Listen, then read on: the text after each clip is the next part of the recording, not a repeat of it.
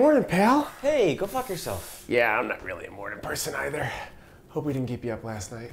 No, I didn't hear anything. Oh, really? Because we were really loud. No, I slept like a daisy. Hey, is this for softball? Yeah, I have practice right now, but maybe first I could just like beat you to death with it.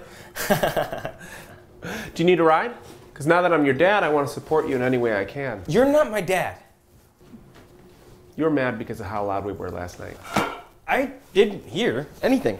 Hey, oh, hi, sweetie. I'm so sorry about last night. I didn't hear anything! Really? We were really loud. Yeah. Who screams when they have sex?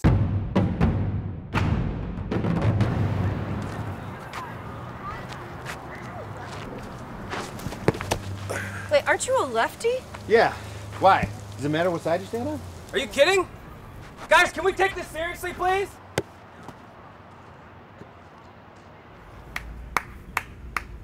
You're doing great, Derek. Who's that? Ah, it's Derek's new dad. Fish. Were we supposed to invite people? No, just ignore him. I'm just here to watch my boy. Hey, Derek's dad, you wanna play? Fish! I know we're supposed to hate him, but excluding people from sports is very triggering for me.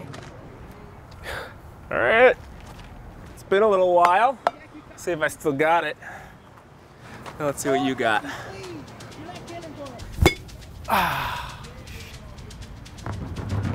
Yeah, I played baseball for varsity all 4 years.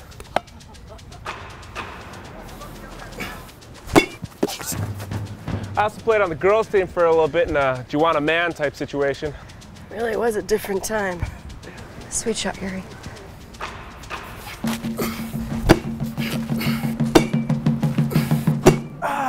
Okay, someone else needs a bat. Maybe someone on the actual team. No, I think we're all really enjoying whatever this is. Are we? Ben?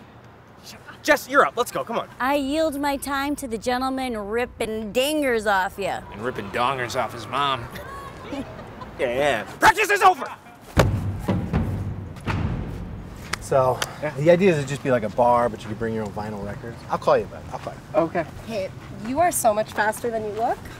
I'm into it. Hey, bud. What are you even doing here? I came to support you.